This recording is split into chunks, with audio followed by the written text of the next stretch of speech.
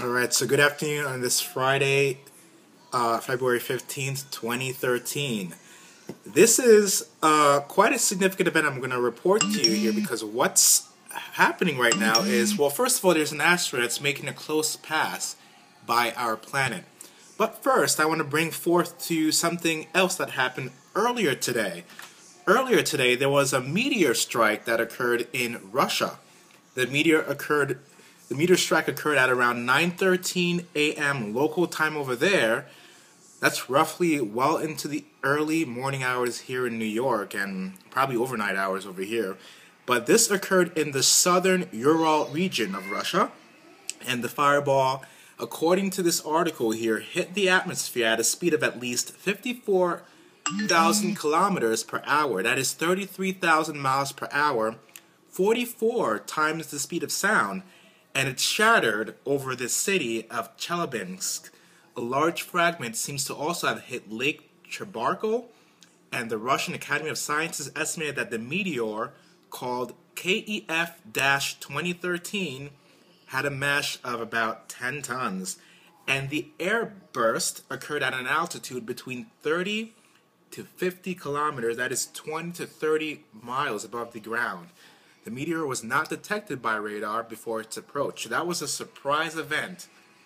And that is, and according to this article, this is the largest extraterrestrial object to hit Earth since the 1908 Tunguska event that occurred nearly 100 years, well above 100 years ago. So that's crazy to see this happening.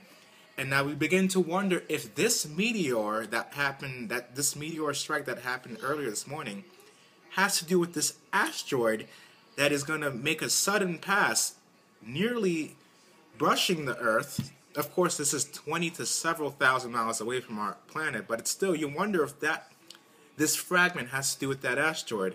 Of course, there is no reports yet regarding to where and how this meteor and where it came from, but it is something to, think about. So that's pretty much it for now. I mean, according to this event here, nearly 1,000 people were injured because of broken glass because of the shock wave, and 2 people are in serious condition. And buildings in 6 cities in that region have been damaged due to the explosion and impacts. And the ablation of the meteor created a dazzling light bright enough to cast shadows during broad daylight in Chelyabinsk, and to be observed by the Vlachs. I can't even pronounce these words, but basically the meteor created such a light event that in the sky that's unusual, that created shadows. In fact, it was so dangerous and so loud that people thought it was the end of the world, it seemed. And there was several amateur videos on this right here. A loud sonic boom was what occurred after this meteor made impact. So that is basically a wake-up call that, we've been forgetting about these things, but these things do happen. It's been well over 100 years.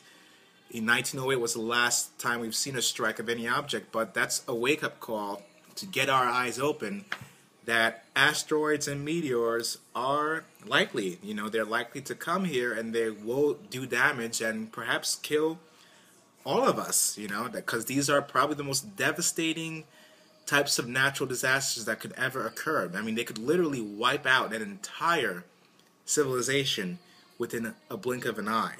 So that's something to really, really take extremely seriously, like literally the most serious you can become, because this is literally life-threatening for mankind.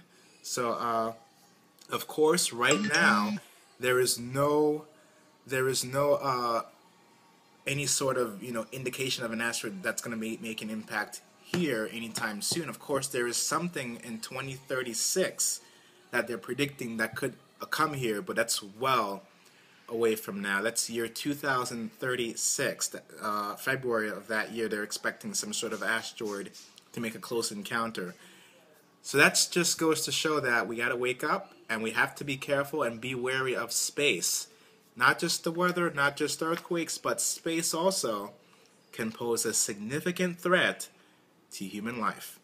More to come as this asteroid continues to circle our planet. Of course, it's nowhere near the planet. It's going to actually brush a satellite. It's not expected to hit the satellite, but it's expected to go within the orbit of Earth and the satellite. So that means the asteroid will literally pass right through.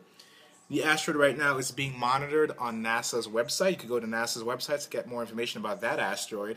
And of course, CNN is having some type of live coverage of this event. So definitely keep your eyes and ears open, because this is something to really be concerned about.